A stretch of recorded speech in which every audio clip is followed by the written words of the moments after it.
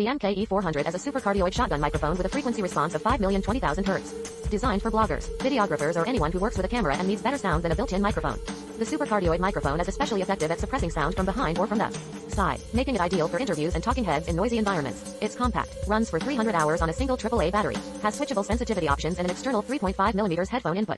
This design allows you to record without worrying about bumps affecting sound quality. Sennheiser has updated the MKE 400 with a new design more similar to the MKE 200.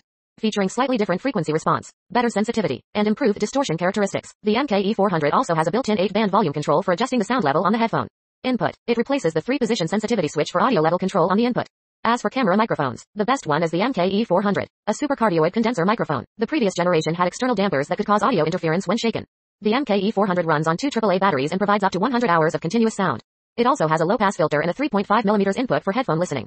Get your free copy of the ebook, which Filmmaker magazine called incredibly detailed and helpful. In more than 100 pages, you'll learn everything you need to know to shoot beautiful, affordable DSLR movies. Sennheiser has announced an update to the MKE 400 built-in microphone.